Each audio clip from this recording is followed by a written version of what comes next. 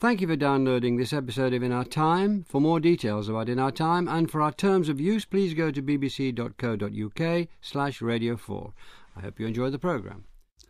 Hello. In 49 BC, a Roman army marched south from the Alps and crossed the Rubicon, a shallow river which marked the northern border of the territory controlled by the city of Rome.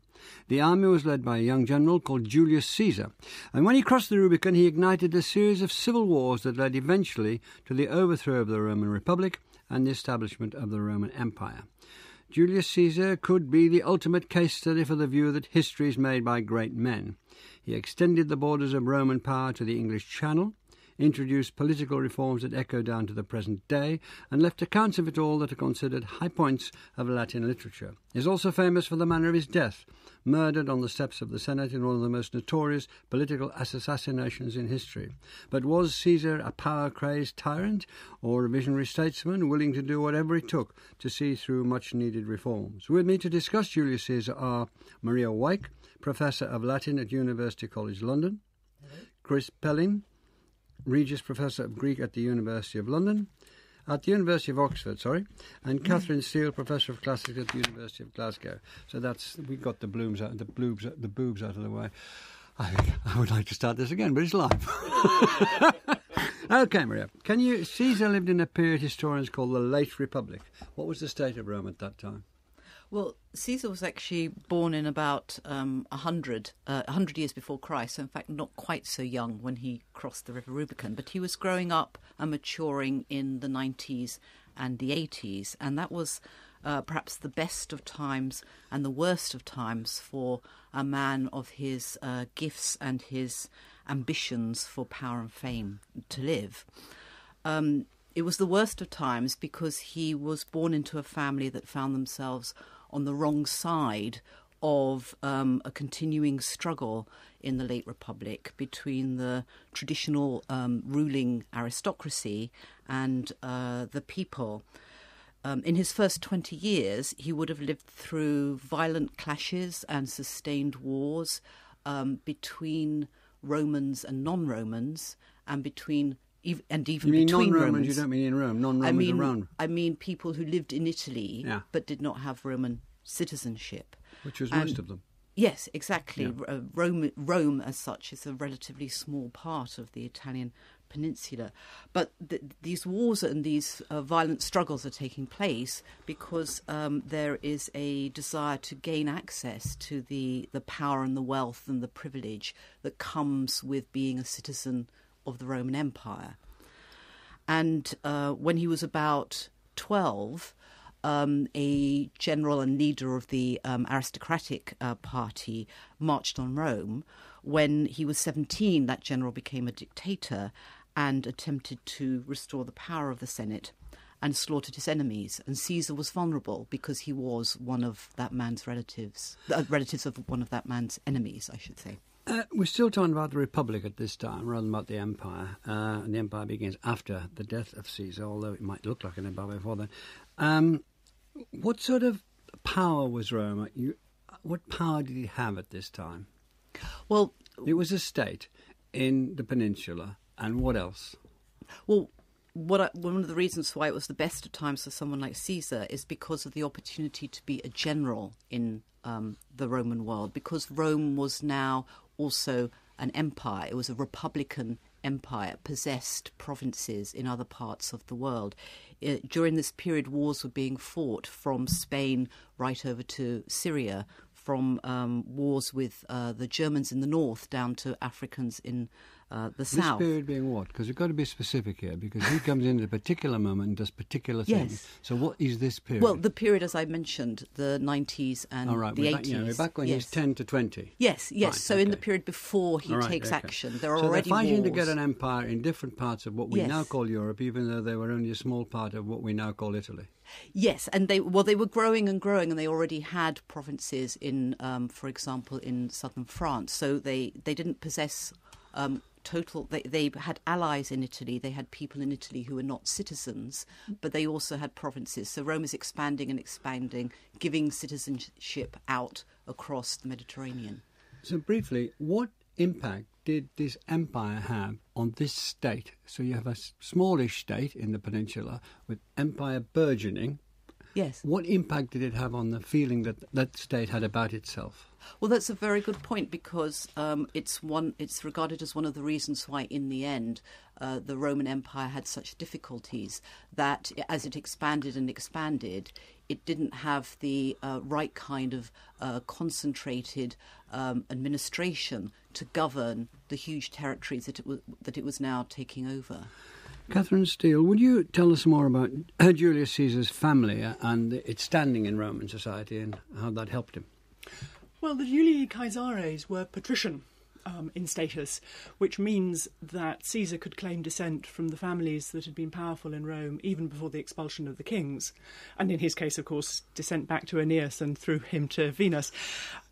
But by this point, the late Republic, patrician status had ceased to be of very much political consequence. Can I just be a little bit more explicit about patrician status? Did that mean they inherited property, inherited rights? What did it mean? Male line descent, no property essentially, no particular political rights, because from the one of the great conflicts in the early Republic is plebeian struggle for political equality. So by this period, there's no political advantage to having patrician status. In many cases, it's a slight disadvantage.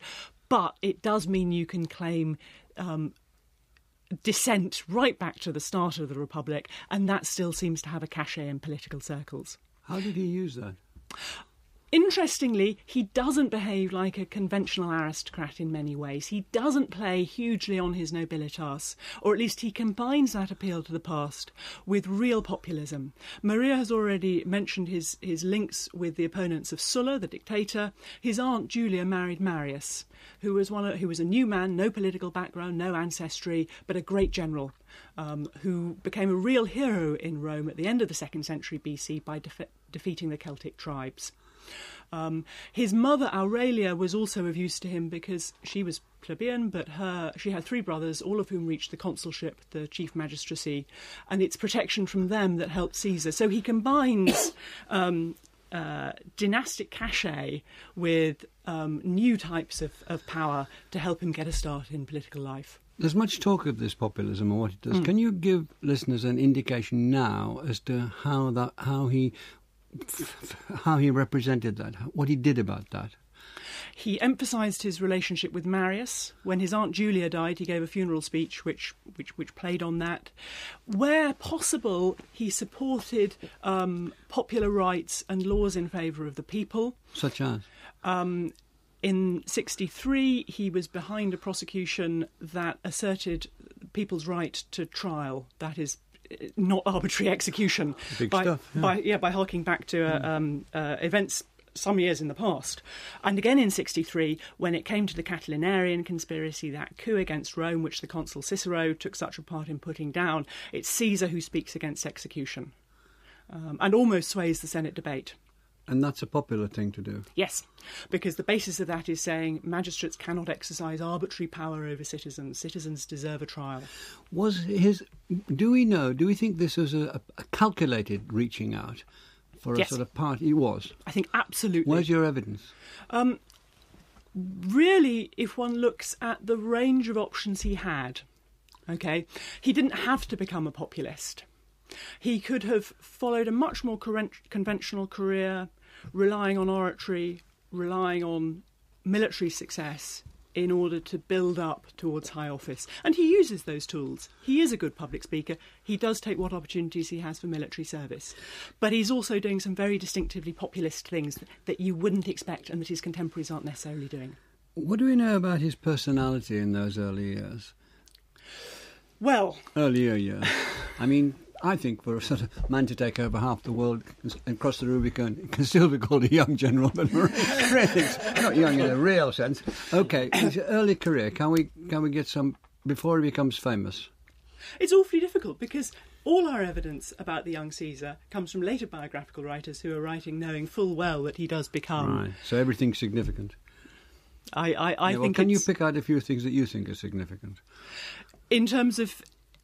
the real Caesar, or in terms of the telling of the story? You're going to have to make that out for yourself. I mean, what do you think is important for us to know about the significance of his earlier life? deep distrust of the Senate, I think, as a result of having been on the wrong side of the civil war between Sulla and Caesar. Some pretty scarifying experiences. He's on the run in his adolescence. He comes under pressure to divorce his wife as a late teenager because she's on the wrong side. So I think some fairly major trauma psychologically as a relatively young man. And I think it's from that we can trace a lot of this huge ambition and a sense perhaps that whatever Sulla did as dictator wasn't enough. I mean, shortly before his death, he's supposed to have said Sulla didn't know his ABC, by which he's assumed to understand Sulla resigned supreme power. And of course, Caesar never did that. OK, Chris Pelling, we come to the first big defining thing about Caesar as the Julius Caesar that handed down to us, the Gallic Wars. How did he get involved in them? Well, it may almost have been, not quite by mistake, but not quite expected, as this all happens when he's consul, in some ways getting to the peak of a normal career in 59. And the provinces that a consul would go on to were defined before he becomes consul, in fact.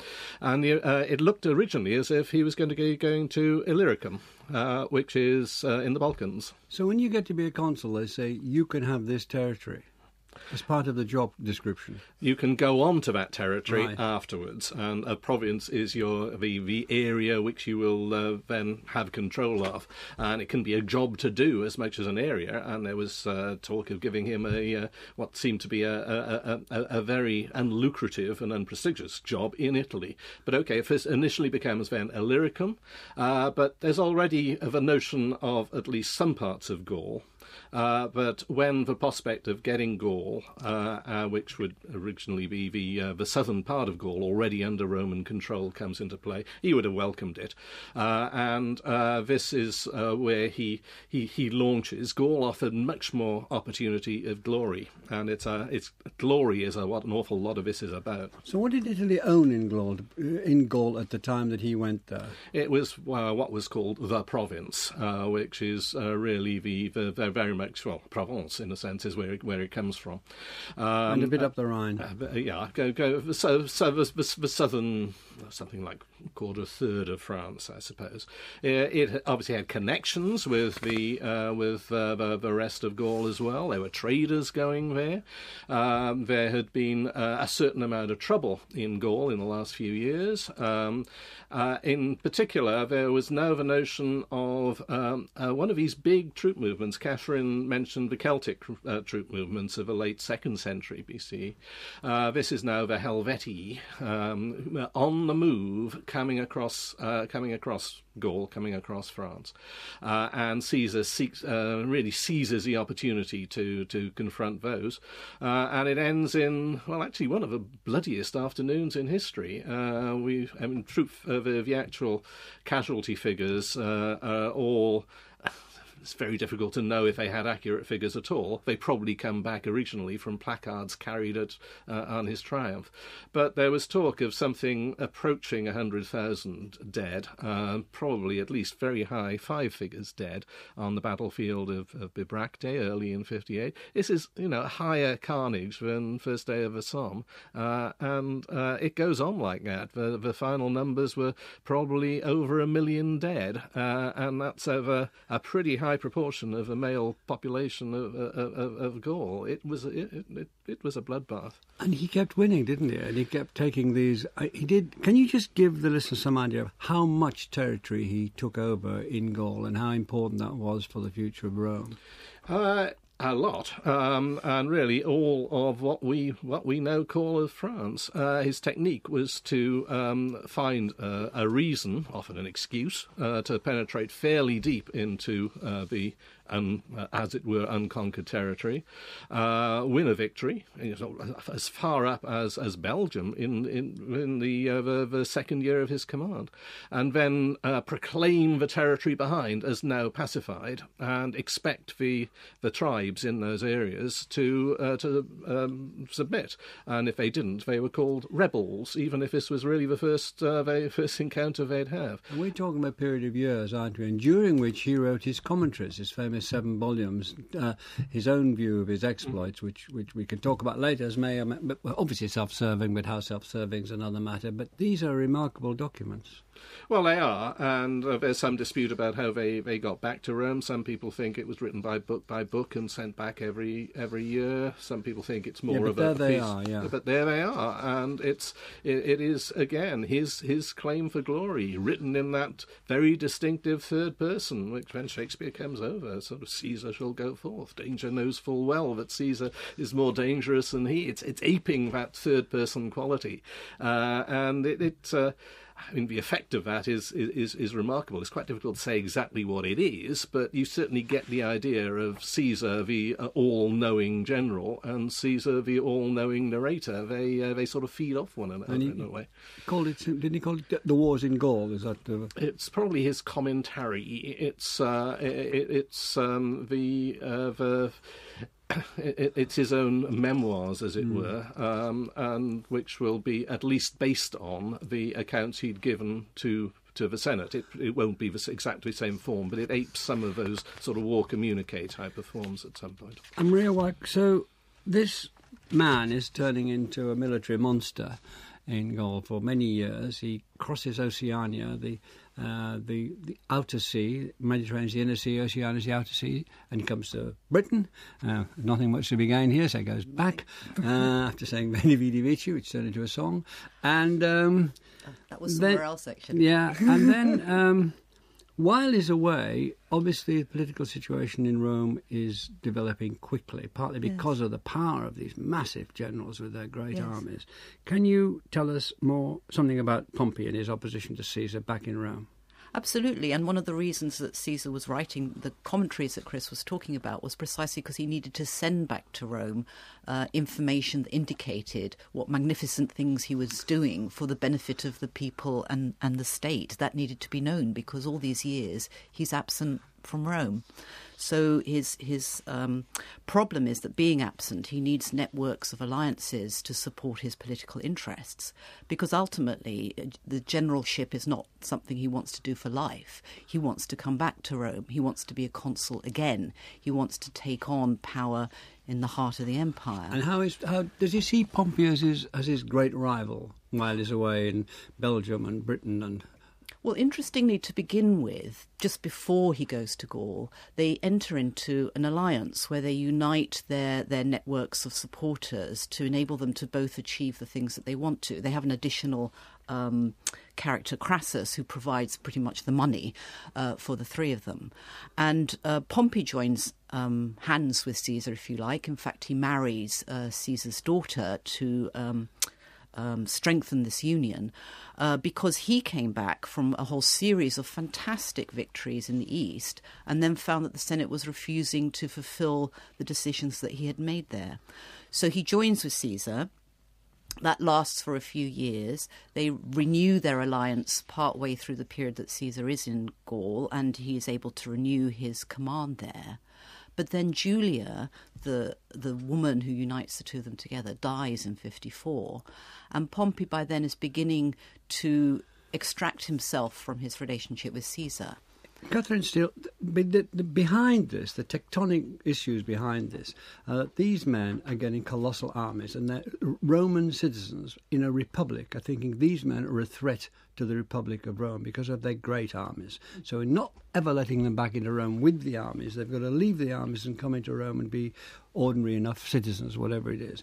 This is the fight, and these people don't want to. They want most of them, Caesar particularly wants to bring his army with him. Now, the biggest demonstration of that, and it's a phrase we all now have, in 49 BC, Caesar crossed the Rubicon. Now, how important was that for him and for Rome and for the state of the Republic? hugely important, particularly on a Can you symbolic just tell level. us what the Rubicon is? The Rubicon is a small river which marks the boundary between Italy and Cisalpine Gaul. Cisalpine Gaul is part of modern Italy, but it's Gaul this side of the Alps from a Roman perspective. Caesar had legitimate military authority in Gaul. He did not have legitimate military authority in Italy. So the act of taking his army across the Rubicon into Italy, that's war. It's crucial, isn't it? It's absolutely crucial. You are not going to stop us being a democrat. No, a republic.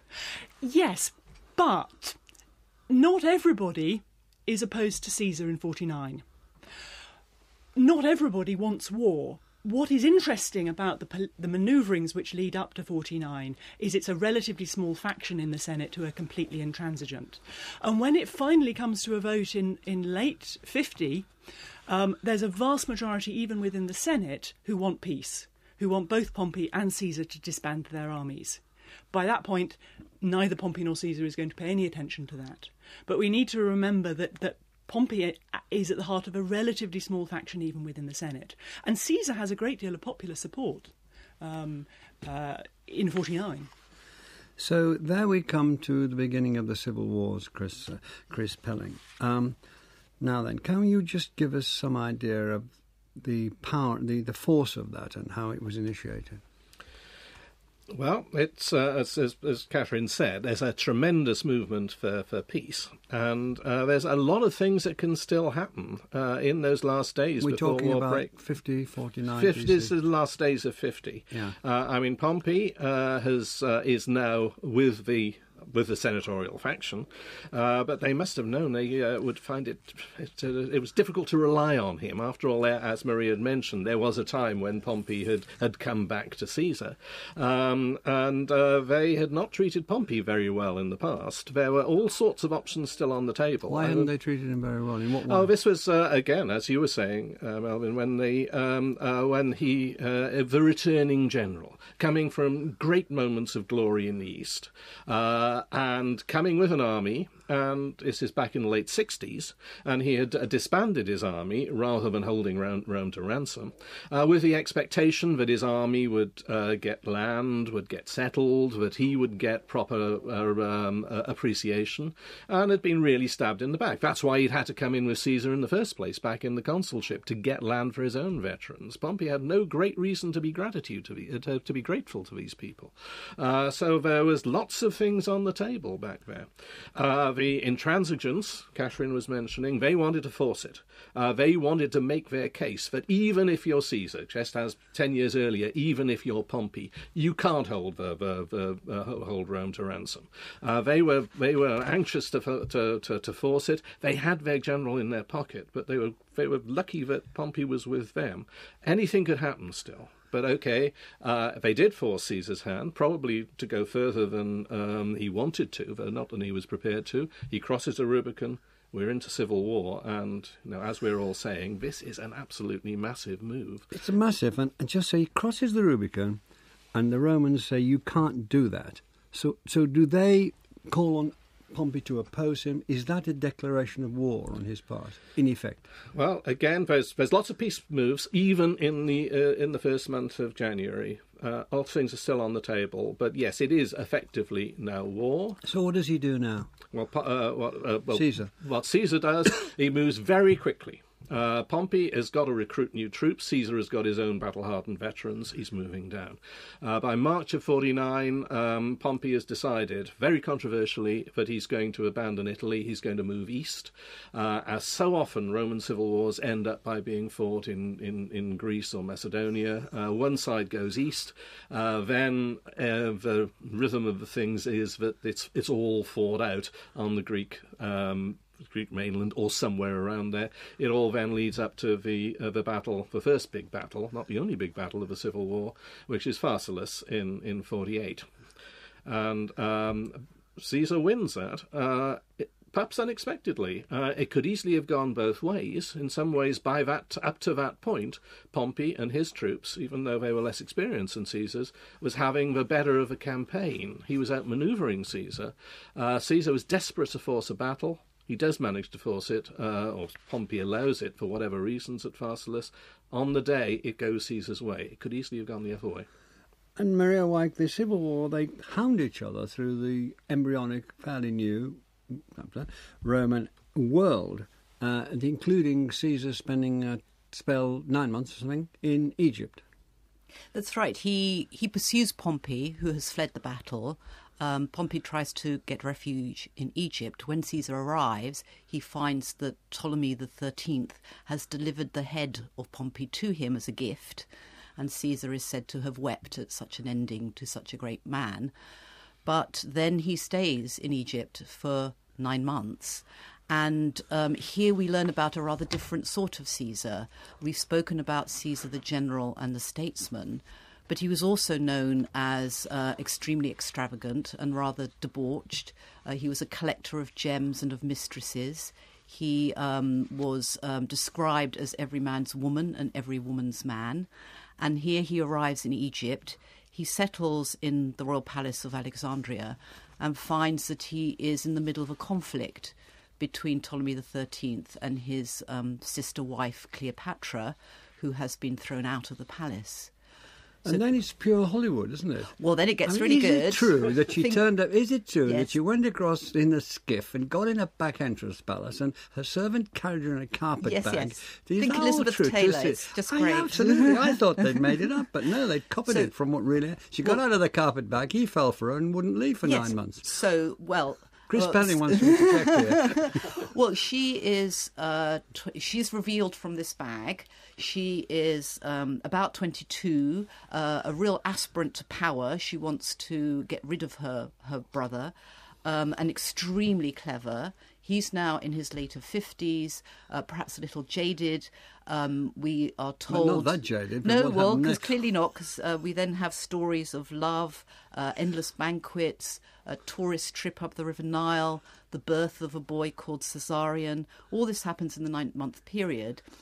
Scholars do speculate that he might have stayed there for 9 months, not because he was distracted by love, but because Egypt was immensely wealthy, had been on the side of Pompey, and Caesar needed to reclaim it. But that's the other We version. must allow Chris's interruption. Oh, I'm fascinated by carpet. It's Cleopatra and the carpet. And Maria carefully said bag, and that I'm afraid is right. What the original makes it clear. What it is, in fact, is it's a sort of kit bag. Actually, it's a sort of the word is what's used for the sort of kit bag that a sailor or soldier would put their straw bedding in and throw on the ground, throw the bedding on the ground, then throw the bag on top of it. These bags were quite big. There's stories of people being smuggled in them elsewhere. Now, where does carpet comes from? It in fact comes from an 18th century translation of Plutarch, where carpet is being used in a fairly obsolescent sense, even there. It's of a throw. It's a sort of thing that you throw on top of a bed or on top of a table, just as they would have thrown that on top of a bedding. And so carpet but it very quickly got misinterpreted as being carpet as we would think it. Well, much as and I I'm hate to enjoying take a romance out of it. much but as I'm it's a enjoying the kit bag. digression on your erudition on carpets, I think if we turn back to Caesar at this point, all well, right. I'm sorry to spoil it for you. Catherine, he won the Civil War, Caesar. Yes. Right. Now then, why did he win the Civil War? He could keep going longer than anybody else. See, one of the things in your notes, can I just check, and then you talk, is that you keep saying close run battle, close thing, but he always wins. Yes. Not everybody expected him to do, but I think Chris has mentioned the key point, which is he had an army who he'd been working with for 8 years. Very loyal veterans, but also very experienced. And that depth of experience, the Pompeian side, the senatorial side, had great difficulty in matching. What is striking, however, is their ability to keep regrouping. They are defeated in Greece in 48. The survivors flee to Africa. Pompey survivors, yeah. Pompey survivors flee to Africa, set up a new base there. Cato the Younger, one of their leaders. Caesar has to follow them to Africa. He wins that battle, but again, he cannot destroy the senatorial faction. They move to Spain, set up base there. He has to pursue them to Spain. Big climactic battle in 45. And we often think that's the end of the Civil War, and that's the point at which Caesar goes back to Rome and it's his last campaign. But Pompey's younger son, Sextus, survives even the Spanish campaigns and continues as a focus of republican resistance, if you like, for best part of another decade. So let's bring the republic notion back into it, Maria. So these two men are fighting each other, as it were, for supremacy. Well, that's what they're fighting for. It's a civil war. How's the republic sitting in Rome, looking out over the barricades, thinking, I wonder what's going to happen to us? Well, I think there's a great fear about the consequences of this conflict. I think there's a fear, also a recognition among senators that Rome is changing, that Rome is losing its republicanism, that these generals have taken Rome over, and that loyalty now is not loyalty to the state but to your general. And so there is a real anxiety when Caesar comes, and he goes too, because he keeps on campaigning all the time from 45 through to his assassination, and is surrounded by unelected advisors. He gets himself made a dictator, which is actually a rather different term, just to be another academic issue here about bags and carpets. Dictator is not quite what we think of it today, because dictator then meant a nominated leader who could take control, have absolute authority, no veto over them in a short period of crisis. But then they have to step down. So what Caesar does is he gets himself elected as a dictator, nominated, I should say. That looks like it's still part of Republican strategies. But then later he becomes a dictator for a year, later again for more years. Eventually he's declared dictator for life. And it's at these points that senators see quite how Rome is changing. And he starts an ambitious project of reform, which ties in with what you were saying about his earlier intentions, calculations, ambitions to look after the people. Yes. I'm not sure we can quite talk of a programme of reform in a systematic fashion. It's not quite the same as what Sulla does to entirely reshape the Republic back in 82-81, but there's certainly a lot of legislative activity in this period. Some of it is responding to immediate pressing problems: money supply, debt relief, settlement of veterans. Those are all issues that Caesar can't evade. He has to do something about them. But there are longer-term planning. There's a major reform of the calendar. There is, as Maria was mentioning, changes to how the Senate works. Part of that is pragmatic. The empire is now so big, you can't run it on the number of magistrates you used to have. So he raises the number of magistrates. That in turn makes the Senate bigger. So there's a good administrative reason for it. But of course, a big Senate means lots of opportunities for patronage. Caesar also takes on the power of nominating magistrates. So a major assault on the principle of free elections. And that's a real change to Republican norms. Just one final point is a whole range of measures to make Caesar look distinctive within Roman politics, so culminating in his becoming a god. But even before that, there's a huge range of ways in which he's made to look spectacular in terms of his attendance, costume and so on. Well, I'd like to come to the god in a minute or two, but Chris Pelling, can we just say a bit more about these reforms, these changes you wanted to make? How significant were they, and how planned were they? Did he mean to follow through, or was this just chucking out a sop? Was it bread and circuses? There's a certain amount of bread and circuses, and trying to ensure that the popular support, which has always been there, it remains solid. How planned they were? I think Catherine's right, but it isn't a great single scheme to put things right. There are a lot of little schemes, and some of them bigger and longer lasting than others. Some of them, more of them, are political in some sense than one might have expected. I think the calendar, even. Why do you think the calendar significant? Well, the calendar was certainly in a mess. By this time, the calendar, the monthly and yearly calendar, was something like a third of a year out. The number of days in the year in the calendar was about 10 short, and this was handled by putting in intercalary months not at random intervals. Why did Caesar think this was a bad thing? They'd been managed for political reasons. That that if you are a magistrate, you can often welcome having a few extra months in your year to get things done in your interest. Sort of time off the year. And certainly you may want to stop your opponent having extra time in his year. So it had become very politicised. Why did he want to change it? Well, partly, in a sense, actually, to take the politics out of it, and certainly take the politics out of it for possible opponents. I think there is a certain amount of Caesar mind who just liked getting things right. And it had been known, what was remarkable about the calendar was not the mathematics. I mean, it had been known for a long time what the right number of years a year was, but getting it in such a way that it would be regular and it would have some sort of concordance with a number of festivals in the year, so you didn't wreck all the traditional festivals, which were all booked to the calendar. Before we get to the death of Caesar, which is one of the most famous things about him, he became a god but not a king, Maria. Can you briefly tell us, for most of us nowadays, you think, well, a god's a bit higher up than a king, so how did that work? Well, in the Roman world, king is much worse than god. King is there are such things as living gods. You could see them around in different parts of the empire. In the Greek East, they were used to having monarchs who were also divine, as was Cleopatra. But king was a completely different thing, because the whole sort of legend, the whole myth about Rome was that it had been founded as a kingdom. Romulus was a king, but then the kings had been expelled, and the republic was born through the ancestor of Brutus, who had killed the last king. Rome could never have a king again, and the big mistake that one of the mistakes that Caesar seems to have made is not just to take on some of the attributes of a god, but to take on the attributes of a king.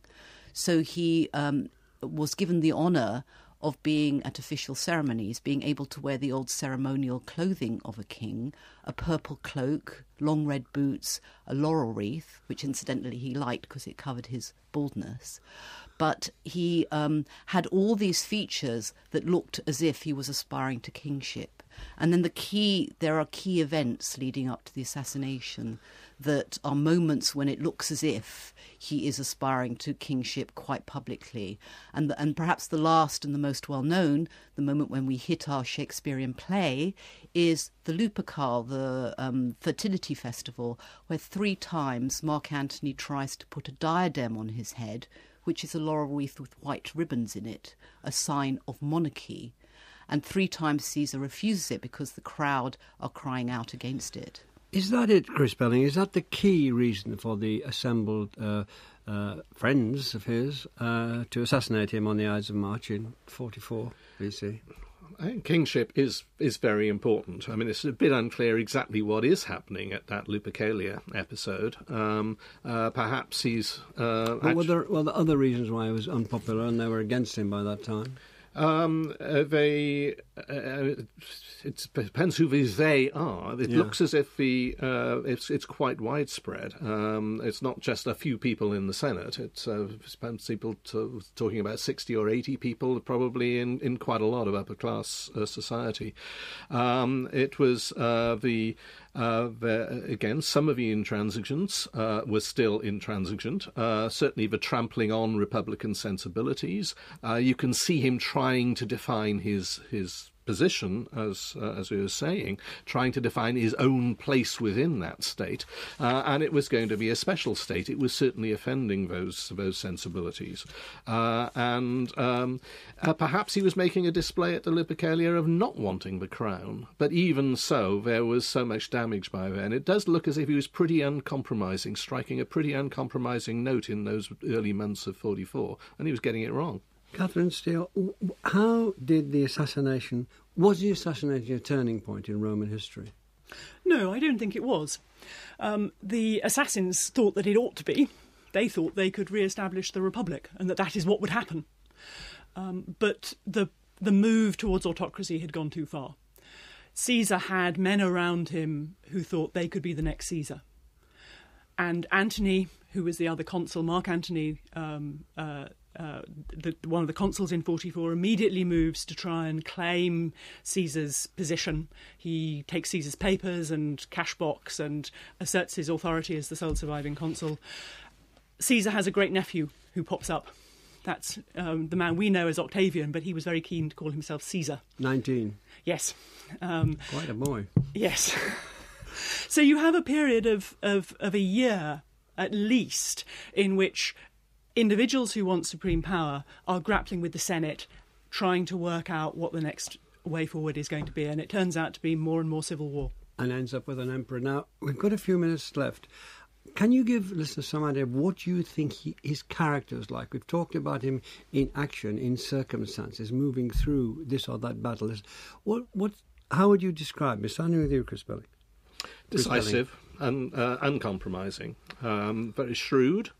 Knew what he wanted, whereas Pompey was prepared to make compromises with the opposition, wanted to be, would have been very happy to be accepted as number one in a grateful state. Caesar wasn't prepared to make that sort of compromise. Always sure of himself, you would say? Yeah. Yes, certainly. Maria, what about you? Well, it's always hard to say good things about Caesar because you always feel you're then on the side of all the Tsars and the Kaisers and the Napoleons and the Mussolinis, but one has to admire his ruthlessness, his sharp focus, his utter charisma, the way that he could pull in loyalty and keep loyalty, and the speed with which he was able to achieve everything that he decided to do. Speed seems a key thing, doesn't it? Absolutely. His army moved faster than anybody else's army. He seemed to outthink people as much as outgun them, well, outspear them. Yes, and in his commentaries he often says Caesar arrived unexpectedly because he got there so much quicker than everybody else in everything that he did. But you have to be shocked by the cruelty he exhibited, and I think it's very important to understand that what he did in Gaul was genocide. Yes, of the Celts. Of the Celts, yes. Yes, that's a terrible thing to do. What about you, Catherine? The radical intellectual grasp that the Republic as it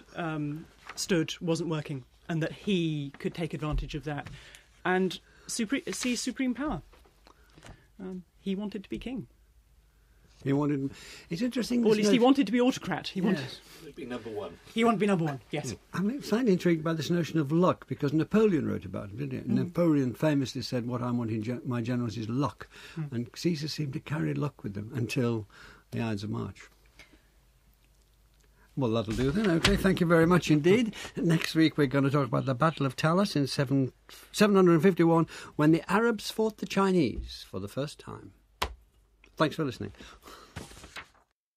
And the In Our Time podcast gets some extra time now with a few minutes of bonus material from Melvyn and his guests.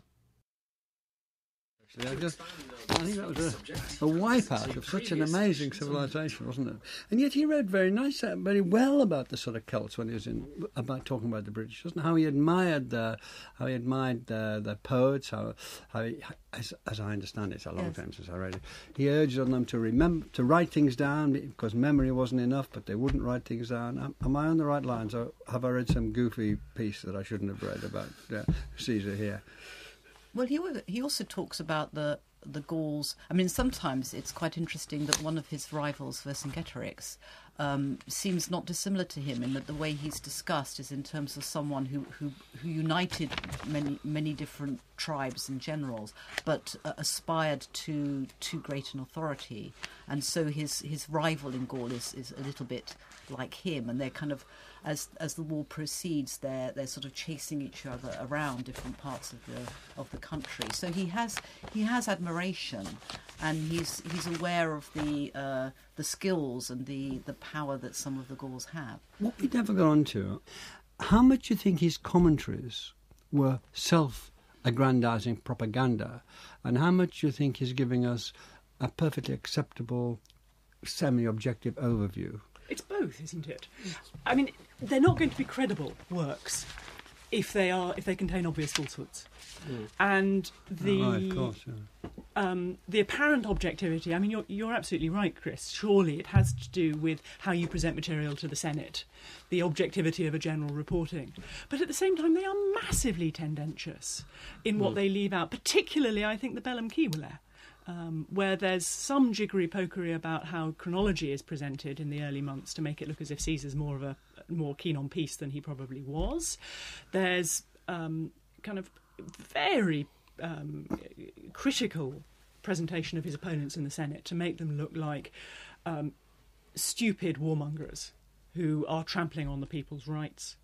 But the other thing about his writings that always strikes me is the extent to which he actually can let the objectivity slip and write very moving stuff. I think here of the death of Curio at the end of Book 2 of the Bellum Civilis.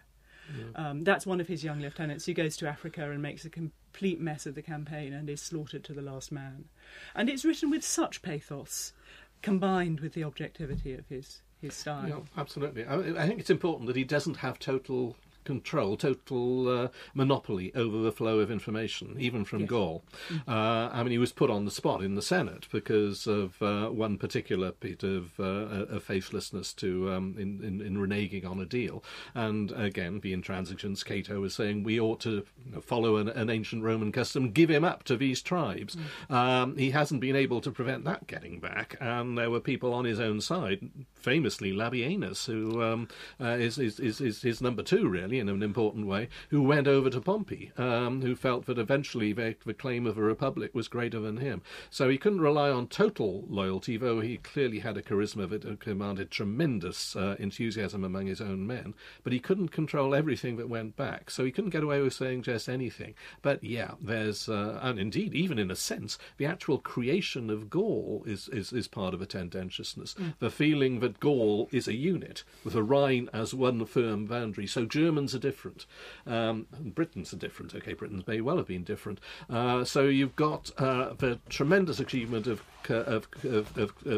conquering one great thing, Gaul, and get a few extra bonus points as well for going even further, crossing the Rhine, getting into Britain as well, going beyond the bounds of what you've done to go get even more glory. I didn't get a sense of his ferocity from... He must have been a ferocious man, mustn't he? I mean, he was... well, extremely ruthless, yes, especially on the battlefield. Yes. But clever as well, because one of the striking things politically that he did... Tom's here, so we're officially at an end. He's victorious, so we can keep talking, but now we're officially at an end. There are many more Radio 4 arts and discussion programmes to download for free. Find these on the website at bbc.co.uk/Radio 4.